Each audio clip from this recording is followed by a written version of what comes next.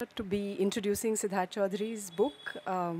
I had a tough time deciding which one to nominate because I think I also really enjoyed Patna Rough Cut, which I read earlier. But then I picked Day Scholar, which at some level is kind of more about me than about the books, because Day Scholar is a Delhi book, and I know a little bit more about Delhi and Delhi University, where I also studied, though I think I probably inhabited quite a different milieu from the one that's in Siddharth's book. But I thought that I would pick the Delhi book over the Patna book, just, you know. But you're all very lucky because you're going to have a Patna Rough Cut discussion tomorrow as well.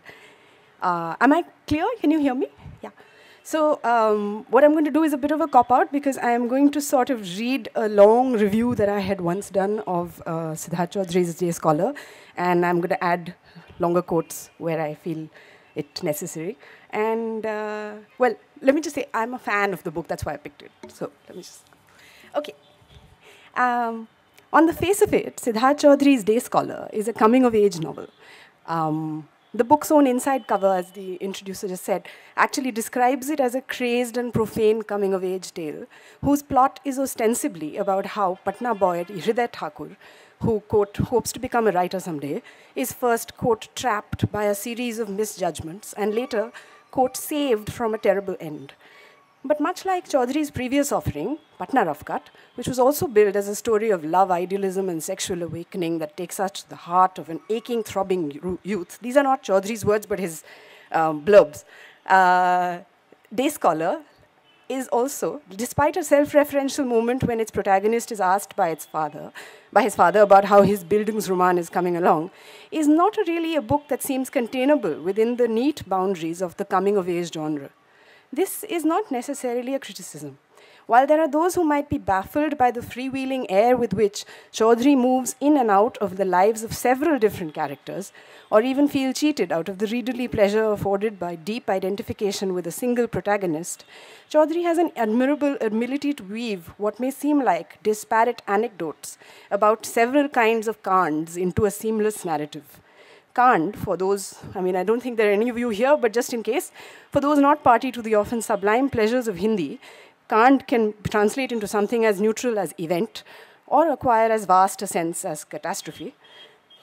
Chowdhury is a master of the shaggy dog story, often going off on long-winded tangents that seem entirely premeditated, until you realize that he has managed to entirely shift the emotional register of his narrative within the space of a paragraph, or even a sentence. So a quietly cynical account of being a small-time reporter.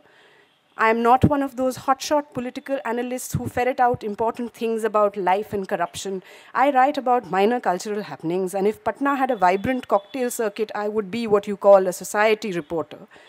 Can segue, without warning, into the chillingly banal details of a, quote, human interest story about a, quote, carpenter by caste being found dead inside Golghar, alongside a suicide note saying that his Bhumihar wife of 2 months had been abducted by her parents. Or a bunch of regulars at the rundown Annapurna Cafe, this is in Patna Rough Cut, can move from sniggering about the death of someone they know as his being set for life, to being forced to reluctantly register the event as a tragedy. Quote, the laughter slowly left their lips. They lowered their eyes and dragged on a Charminar. Closed. The constant movement between cynicism and sentiment seems, in fact, to be a characteristic of Chowdhury's narratorial voice. In Patna Rough Cut, his first novel, published in 2005, this voice was even more unpolished, literally rough cut. That book opened, for instance, with the following analogy. Quote, dreams are like cut glass carafes. They only look beautiful on the sideboards of the rich, because if a particular dream suddenly shatters, they can always buy another. The poor shouldn't dream. They can't afford it. Close quote. There is something about this, combining as it does the dramatic tone of 1980s filmy dialogue with the attempted epigraph-like tone of teenage autograph books, that comes off sounding much less cool and much more sentimental than it seems to aim for. At first reading, it appears naive, cliched, wannabe philosophical all at once. But then it strikes one that may be precisely the tone that the author intends to create. The voice of a narrator who is much less cynical than he pretends to be, whose self-conscious veneer of bravado is often betrayed by a rather emotional, even romantic core. This tone is common to both Ritvik Ray of Patna Rough Cut and Hriday Thakur of Day Scholar, whose first-person narratives make up a great part of those books, respectively. There are several other things that Ritvik and Hriday have in common: their Patna pasts, their Delhi University present, and their writerly ambitions. They share these with each other, as well as with Siddharth Chowdhury, which might push readers in the direction of reading these novels as autobiographical, which they may well be, and we'll find out hopefully in the question and answer session. But Chowdhury preempts any such boringly linear thoughts with some clever intertextual jugglery, making Ritvik, his girlfriend Meera Verma, and the subaltern historian Samar Sinha from Patna Rough Cut make guest appearances in Day Scholar. Even minor characters reappear, like Sudama Pathak, who appears in Patna Rough Cut as the author of the masterful and deeply unsettling Patna Good Food Guide, and reappears in Day Scholar when he befriends Hriday, his junior at Commerce College, and then plays a critical role in his arrival at Shauqeen Nivas, the hostel full of largely Bihari Delhi University students that is the setting for Day Scholar. This constant cross-referencing of characters between books and within them creates a kind of deliberate jigsaw of characters and events, and goes a long way towards making Chowdhury's universe come brilliantly and cinematically to life in the manner of some Robert Altman movie. The other thing that Chowdhury has, and has in abundance, is a sense of place, which is linked, of course, to a sense of time.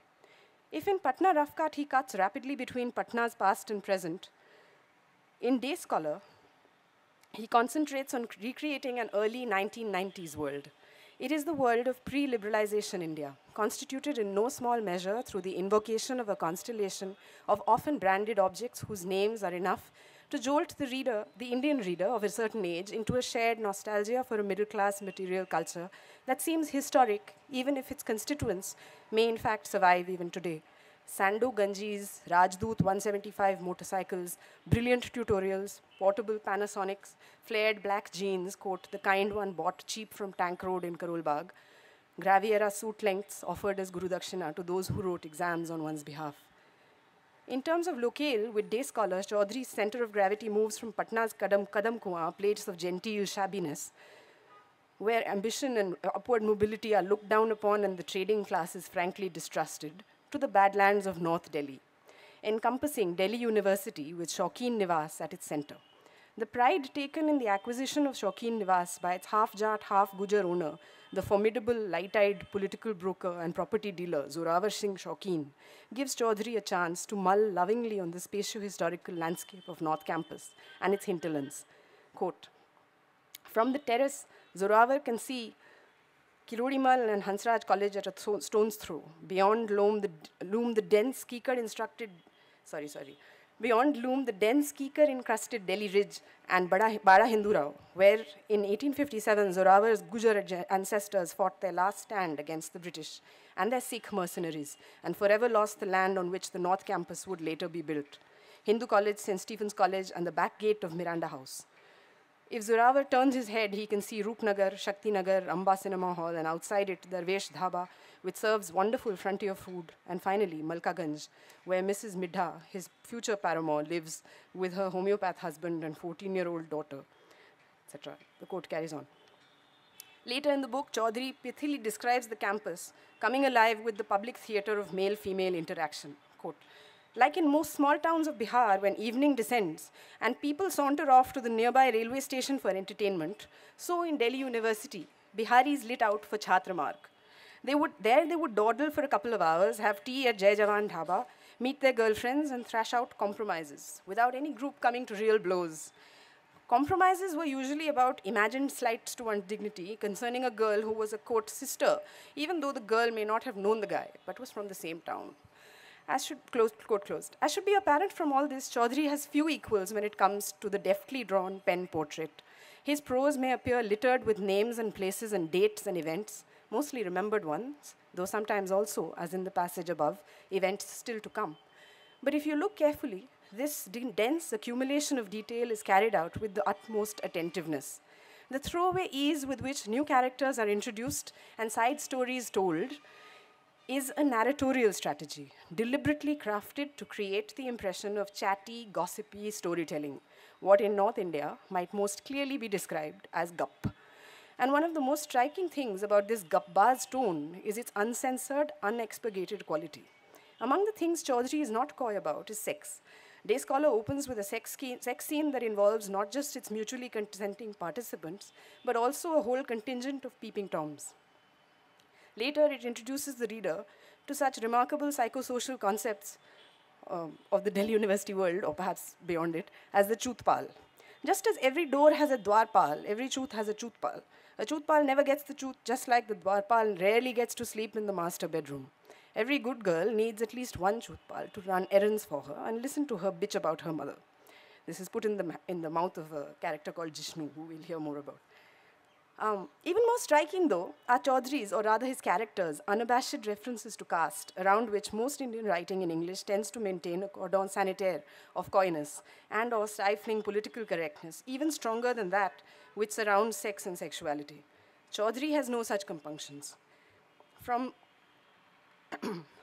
There is, for example, his lucid definition of the Patna practice of pairvi. Quote, in a pairvi, one didn't pay a bribe. It was about whom you knew and how good your own caste network was and whether your caste was in ascendance or in decline. Close quote. And then from this Bhumihar Jishnuda's distrust of Bengalis, quote, they think too much. You cannot trust such people, close quote. To the matter-of-fact reference to the delicacy of Banya girls, quote, before the fat finally catches up with them, or Mrs. Midha's comment about liberalization as God's gift to the upper castes. This is a world in which caste is simply a fact of life, the basis of opinions, alliances, and battles, not something swept under the carpet. Like with much else in Day Scholar, it may seem unsavory, but it seems always real. Thank you. Next is the theatrical enactment of the book. For this, we invite Mr. Karthikey Ambardar. He has been performing in the Delhi theatre circuit for close to a decade now. Although a PR executive by profession, he has in the past worked as an anchor for NDTV and acted with many directors. He is currently working on a musical theatre production and a self-scripted short film. Family owned quite a bit of land near Nadol in Jahanabad district, where the joke in some enlightened circles in Patna was that whenever on some winter night it got unbearably chilly, the upper castes gathered together and went to the nearest untouchable and landless labor settlement and set it alight. The upper caste could then warm their hands on the spreading heat. But with the recent spread of CPIML activism in the district, much of the joy of living simple everyday pleasures like rape, beatings and bonfires had suddenly been denied to the upper castes, especially the Bhumihar majority and the Rajputs. Now even for their weddings, the upper castes crept out of their houses like fugitives, so that CPIML cadres wouldn't get into their houses and attack them while they were away. The days of 500 Baratis, 3-day revelries, the dances of Notch girls from Calcutta and Banaras, indiscriminate firing in the air of double-barreled shotguns and Lee Enfield rifles were over. Upper caste weddings in villages in the 1990s were a clandestine affair. Barely 30-40 people from each side took part in the festivities. Though only 5 feet 6 inches tall in his thick-soled Chinese flip-flops from the Tibetan monastery market near ISBT, I had once seen Jishnuda slash a 6 feet tall Jat boy's face with an astura outside the Miranda House hostel gate on Chhatramarg. Most fights, compromises and shows of strength those days took place outside the Miranda hostel.